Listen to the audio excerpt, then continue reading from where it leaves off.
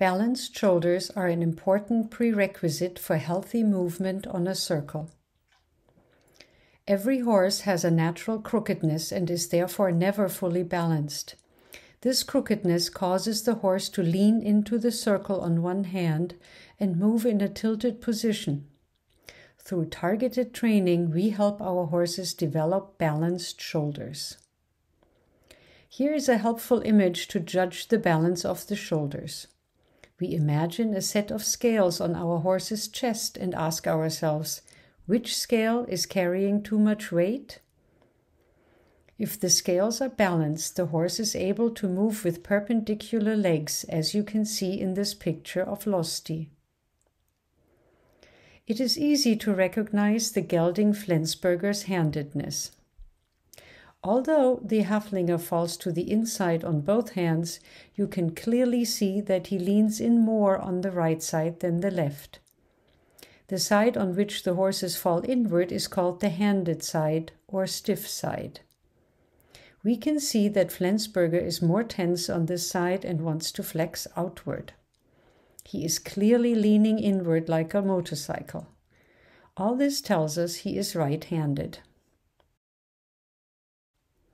Going to the left, Flensburger is moving with better balanced shoulders. He only slightly falls onto the inner shoulder and his legs are quite perpendicular. This is clearly his good side, also known as the hollow side. We can confirm this because he is also visibly more supple to the left than to the right. Here is the direct comparison. On the left hand, Flensburger moves with a better shoulder balance. On the right hand, Flensburger is tight and he strongly leans on his inner shoulder with his body like a motorcycle in the turn. This is his stiff side. A horse can also lose balance by falling onto the outside shoulder, as we can see with Losty. The neck is overbent, Losty is pulling on the lunge and drifting outwards. Better shoulder balance would help him stay on the circle.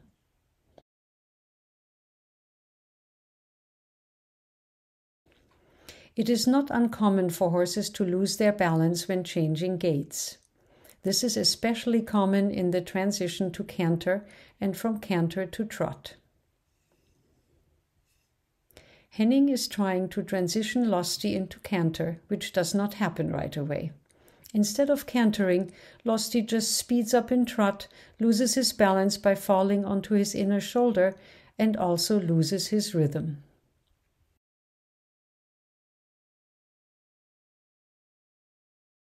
Here we can clearly see Losty falling onto his inner shoulder.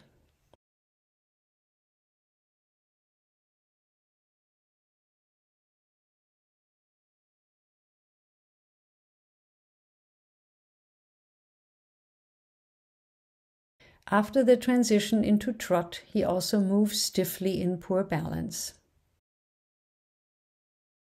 Here we see Losty coming into the turn in good balance.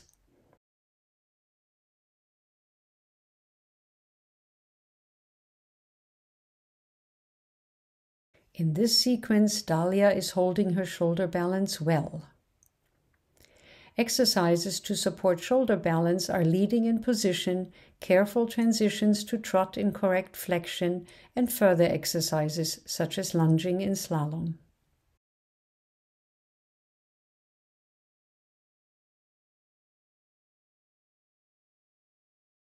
Properly balanced shoulders are the prerequisite for the inner hind leg to step far under the center of mass, so it can powerfully support the body and lift the horse's back.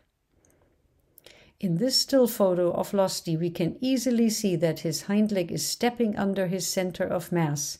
This is how it should look.